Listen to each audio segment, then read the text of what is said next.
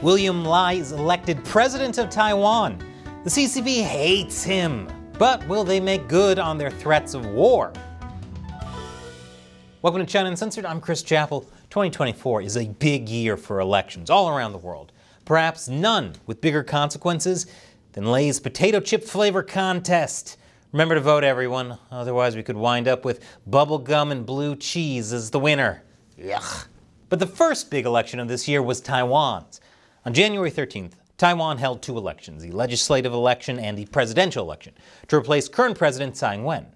And boy, was it a major blow to the Chinese Communist Party. Participation was high. Some 19.5 million Taiwanese were eligible to vote, and more than 14 million cast their ballots, putting turnout at just over 71%. Imagine a democracy where people actually vote. America, take note. Current Taiwanese Vice President Lai Ching-te, also known as William Lai, and his running mate bi-khim, Taiwan's former representative to the U.S., won the presidential election, and they won it pretty soundly. As part of the Democratic Progressive Party, or DPP, the party currently in power, Lai earned 40% of the vote. The rest of the vote was split between his rivals, Hou Yu-yi in the Kuomintang Party, or KMT, and Ko Wen-je in the Taiwan People's Party, or TPP. Lai's election means a third term in a row for the DPP, which is quite something.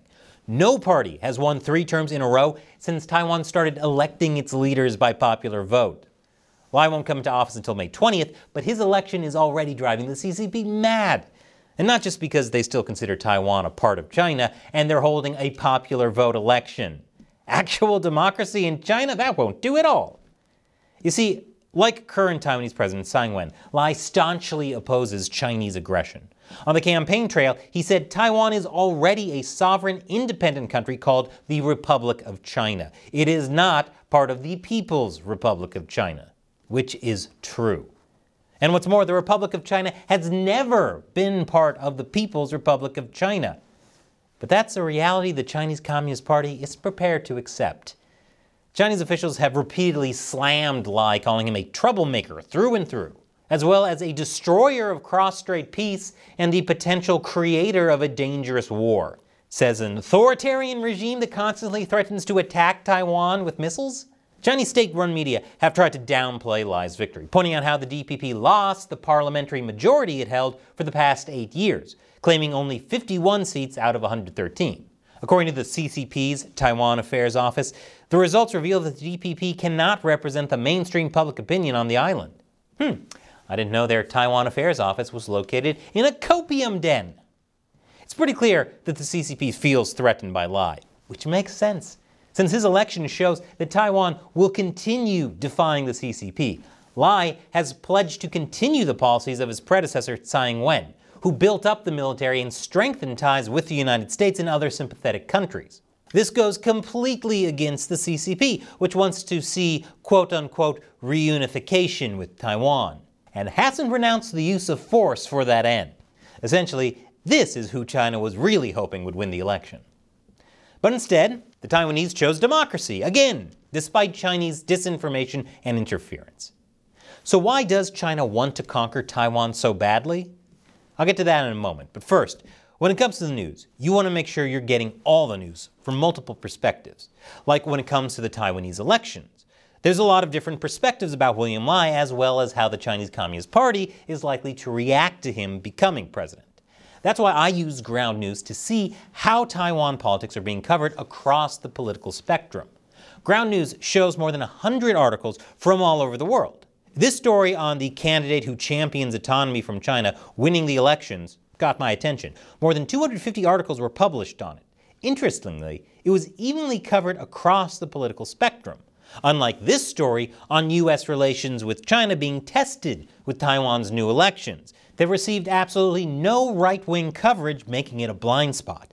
It's fascinating to see how the narrative differs depending on the source. Look at these left-leaning headlines. The Inquirer, based out of the Philippines, says Taiwan's favorite wins the election with a glare from China, while the Independent, based out of the UK, headlines the story as sending a defiant message to China.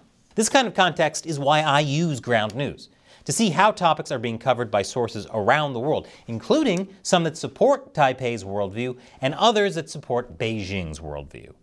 Ground News is on a mission to hold the media accountable and provide context so we can see how media narratives can easily shape public opinion. It's a great place to go if you want to be more informed than the average newsreader and find multiple perspectives that you might otherwise have missed. And it's also just really interesting to see all the hidden biases in the media. And that's why we're working with Ground News to sponsor this video, because we believe what they're doing is important. So sign up at ground.news/China or through my link below to get 30% off the Vantage level subscription for unlimited access. Do it now because this offer is only good for a short while. The link is in the description. So, why does China want Taiwan so badly? Well, control over Taiwan would allow the CCP to exert more control not just into the Asia-Pacific, but over the world economy, since so much trade relies on the Taiwan Strait and Taiwanese technology. But it's not just that. Taiwan's very existence is a kick in the pants to the CCP. Taiwan shows how ethnically Chinese people can have a functioning democratic society, and how Chinese people don't need the Chinese Communist Party to thrive. Then again, the CCP does a pretty good job all by itself, proving that no one needs the CCP.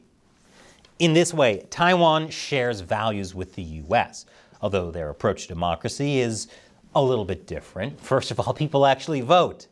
But here's another example. Here's a campaign ad for Lai. 你准备好了吗？准备好了。加油！好，加油！哎，你们一定会开得比我更好哦。有他在，没问题。交给我们。你的眼光不错哦。跟你学的。好吧，出发吧。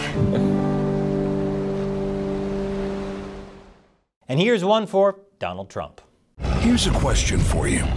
Just how far are the radical left and inside the Beltway bandits willing to go to stop him? They all know they hate him, so like a pack of rabid wolves, they attack. But here's the thing, he'll never blink, and it's why he's our president. I'm Donald J. Trump, and I approve this message. I rest my case. All of this massively undermines the CCP's legitimacy.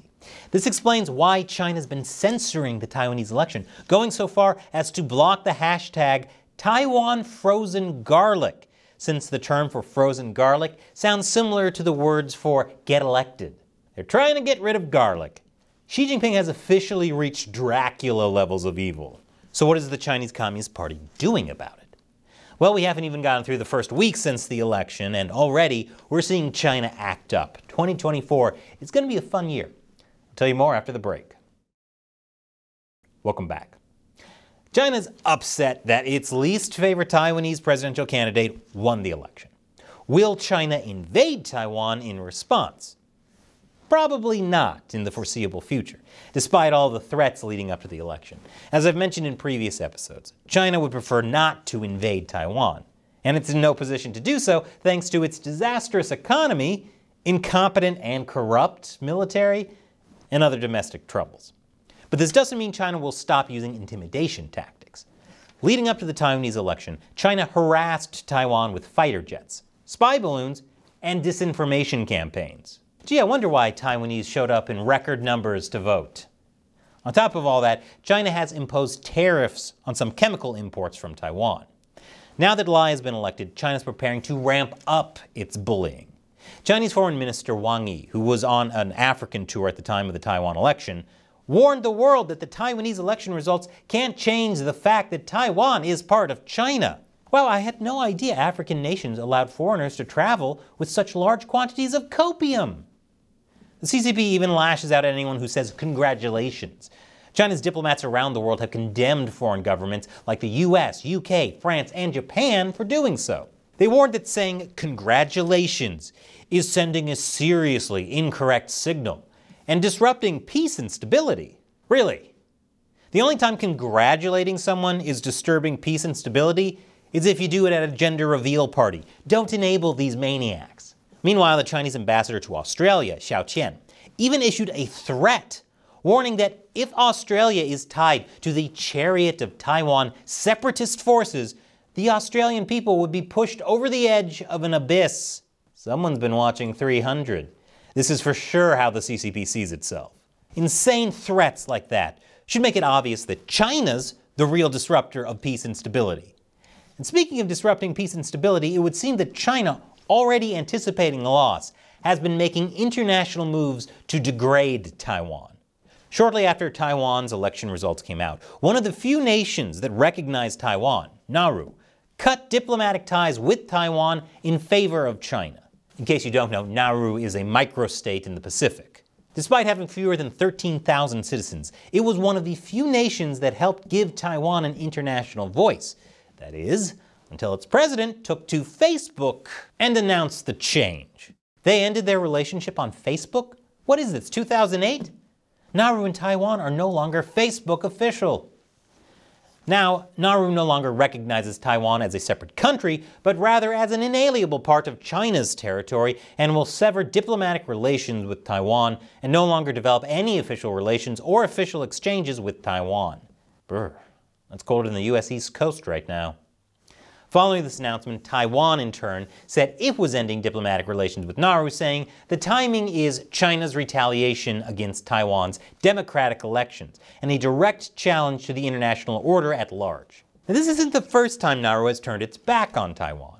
Nauru had relations with Taiwan between 1980 and 2002, then with China from 2002 to 2005, then back to Taiwan from 2005 up until this year. I haven't seen a will they, won't they wind up together this tumultuous since Brad Pitt and Jennifer Aniston. What's Taiwan's and Nauru's celebrity couple name? Tairu? Narwan? So, why the sudden switch? Well, as recently as October last year, Nauru's then president, Russ Joseph Kun, visited Taiwan to meet with current Taiwanese president, Tsai Ing-wen. At the time, Kun said Nauru regards Taiwan as kin, standing firmly in our support and laboring hand in hand to advance democracy, freedom, peace, sustainability, stability, and economic growth in our region. But then, just weeks after returning home, Kun was ousted via a no-confidence motion and replaced by the current Nauru president. Kun's ouster came at a really convenient time.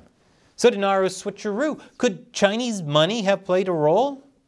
Given the pattern we've seen in other countries like the Solomon Islands, I think the better question is how much Chinese money played a role. According to an anonymous senior Taiwan official speaking with Reuters, China offered Nauru $100 million a year, which would almost double the country's GDP. Maybe China's economy would be doing better if all their cash didn't go into buying friends. Now, Taiwan has just 12 diplomatic relations that recognize it as an independent country. And don't be surprised if China starts escalating things later this year with military drills. Even if the CCP isn't ready to invade, it has to save face. This is all the more reason why people need to stand by Taiwan and not appease China, because working with China will just lead to ruin and leave a worse taste in your mouth than bubblegum and blue cheese Lays. Yuck. The way people are sacrificing Taiwan should be shocking. But people have been sacrificing each other since ancient times. And I've got a video I want to show you about that. But first, check out this episode's sponsor, Ground News. Ground News is a great tool to help you stay well informed about what's happening in the world and how it's being covered by all sides of the political spectrum. Check it out at ground.news/China or click the link below. And here's that video I want to show you from my new show, Deep Thoughts While Gaming, where I hide controversial topics in gaming content. This one is about why civilizations always seem to resort to human sacrifice, according to The Sims. Once again, I'm Chris Chappell. See you next time.